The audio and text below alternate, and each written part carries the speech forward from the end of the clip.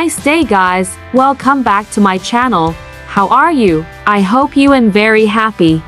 In this video, we will watch highlights of the Spanish La Liga match between Real Madrid versus Mallorca. Okay guys, enjoy for watching. Real Madrid successfully beat Real Mallorca with a narrow score of 1-0 in the La Liga 2023-2024 jornada 19 match, which was held at the Santiago Bernabeu, Thursday 4-1-4.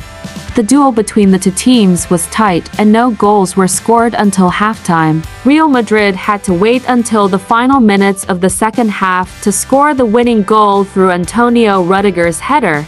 Real Madrid tried to appear aggressive immediately from kick-off. Unfortunately, a number of opportunities obtained still failed to be maximized into goals. The 0-0 score lasted until the first half ended. Entering the second half, Mallorca threatened through Dani Rodriguez's hard shot from outside the penalty box. Luckily for the hosts, the ball only hit the goalpost. Real Madrid continues to try to dismantle Mallorca's defense. Unfortunately, the golden opportunity through Rodrigo's shot and Joselu's header still failed to produce results. Real Madrid finally succeeded in breaking the deadlock in the 78th minute with Rudiger's header following Luka Modric's corner kick. The score 1-0 did not change until the final whistle sounded.